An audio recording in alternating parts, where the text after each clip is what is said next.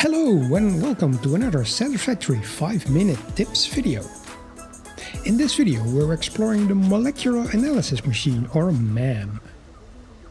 To access the M.A.M, you need to have the Field Research milestone unlocked. If you haven't, you can do this from the hub. You will need 300 wire, 300 screws and 100 plates for this.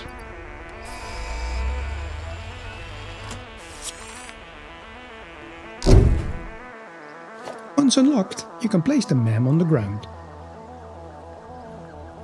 Just make sure the front is facing towards you. The M.A.M is used to unlock important items and functions in the game. For example, you need it to unlock better healing and scanning for advanced resources. But you can also unlock items to make your factories more efficient.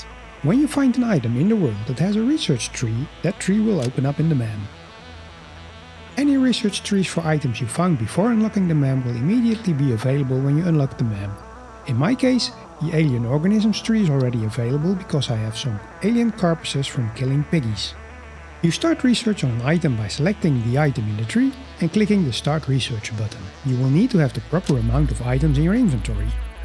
Research takes some time, sometimes, like now, just 3 seconds, but there are research nodes that take minutes to complete. You can only have one research active at a time. New recipe unlocked. To unlock other levels of the tree, you will need every item that comes before it unlocked. When you move the mouse pointer over a box, you can see exactly which items need to be unlocked and which ones it unlocks. For example, in this tree, you will need to unlock the top 3 items in order, but once you have unlocked this one, the next level opens up where you can research 4 different items in any order. The item here has 2 parents that need to be researched, so you can only start that when both items have been unlocked. When you find a new item in the world you can research, Ada will tell you. This is one of multiple edibles we have detected in your vicinity which are within approved nutritional and medical categories as established by R&D. A new research tree can now be accessed in the M.A.M. Let's unlock it.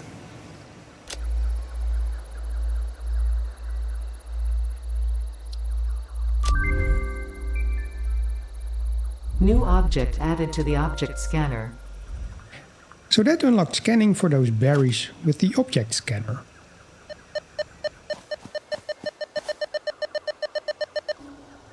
Let's try something else.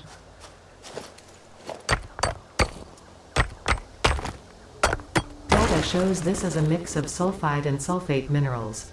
A new research tree exploring volatile self-defense applications can now be accessed in the M.A.M. Time to unlock this.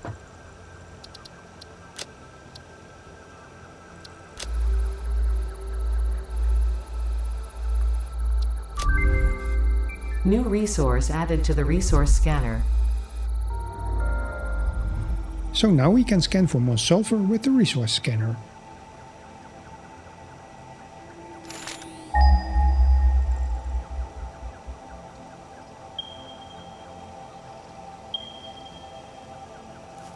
One other very important item to research with the M.A.M are hard drives. You will find these scattered across the map in drop pod locations such as this one. Each drop pod requires a sacrifice from you in the form of some items you need to provide to release the hard drive. Some drop pods also require power.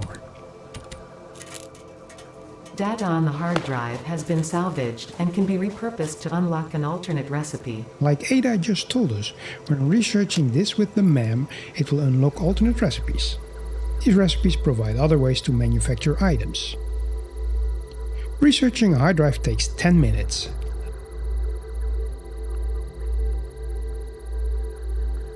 After the research is finished, we get 3 recipes to choose from. Most alternate recipes are much better than the original. There are, however, also recipes that are worse than the original, so be careful which recipe you pick. There are even a few recipes that you can only unlock from hard drives and cannot get any other way, for example for turbo fuel, which is a much better fuel than regular fuel.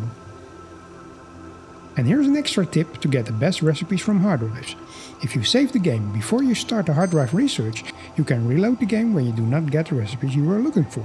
You do need to save before starting the research, because if you save when it started, the recipes will already have been selected and you will get the same ones.